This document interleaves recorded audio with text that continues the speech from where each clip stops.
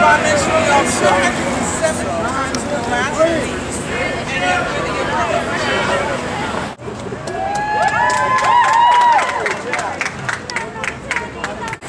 If you want to be respectful, if you want equal respect for the suffering that's happened to your people, you need to afford the same respect and capacity to people in Portland, and just go stand in your own space. You don't need to encroach on, you're encroaching on their space and you're making them work. How freaking dare you? You asshole! You are a freaking asshole! Her daughter is crying. What? I read the report too. After long live the Intifada!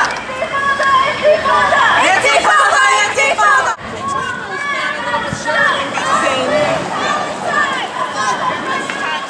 Right on the curb.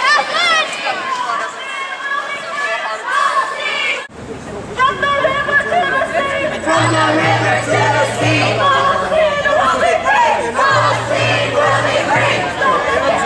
Palestine! Free, free Palestine! Free, free Palestine! Free, free Palestine! Long live Palestine! Long live Palestine! Long live! Yes, it is. Pray. If you're scared, pray. I'm not scared of it. God will take care of you. Pray. Don't worry. You don't trust the Lord.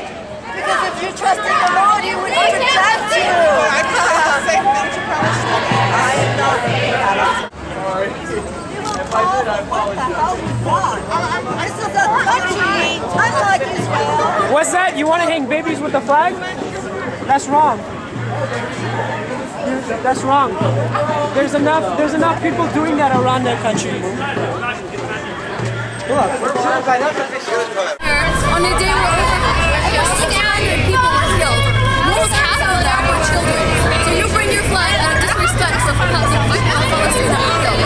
People of Israel because human shield. That's every excuse I hear from this country.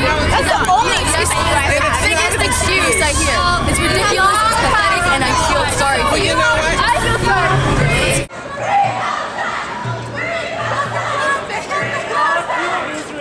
Fuck you! From the river to the sea! From the river to the sea! Palestine will be free! Palestine will be free! We have 7 people. Do you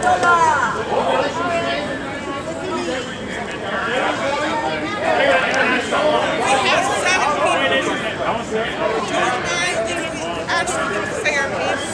You're not being peaceful. You're supporting a racist state, a killing state. 3 or 400 people here. We've got 7. Why are you here? If there's 300, 400 of us here. Why can't you let us hold up a little flag? What is so terribly threatening? It's an evil, bloody flag. It's got so much blood. Yes. Don't worry, they're just bullying us.